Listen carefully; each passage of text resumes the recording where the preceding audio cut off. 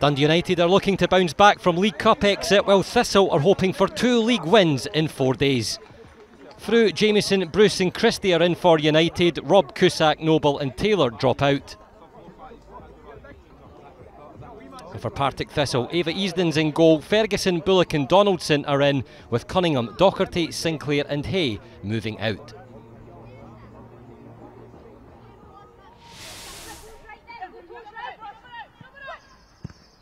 Bullock with a touch. Lawton scoops it into the air. Rachel Donaldson, close control. And a superb strike! A Rachel Donaldson dagger. Her second league goal of the season. Brilliant control to move away. Looks up, strikes. McNichol can't reach it. So looking to add a second. And from the training ground, Adams strikes. That didn't look too far away. Here Adams coming close.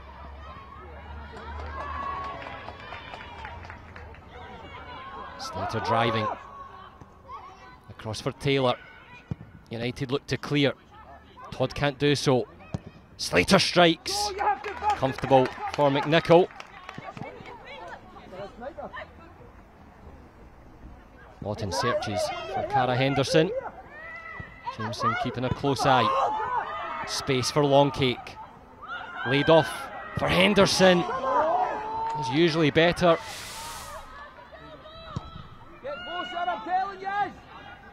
Graham Hart making the changes for United. And here's Georgie Robb. Waiting for options. Away from Lawton. Robb goes alone. It's a strong save from Easden. Coming out to close the angle. Dropping down. Jameson manages to get something on it. It just bounces over the crossbar. Space for Dundee United to work with. Robb. There's a goal from long range. Easden sees that one all the way.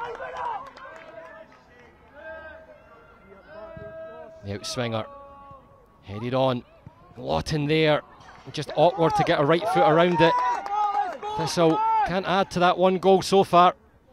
Yeah, we had 2 or 3 opportunities in the second half. So did they. I think that the second half it was pretty even, but yeah, ultimately didn't do enough at the start of the game to get it. But I thought we grew into the game and we competed really well, and it was a decent game. But again, we've obviously came away in the wrong end of the scoreline.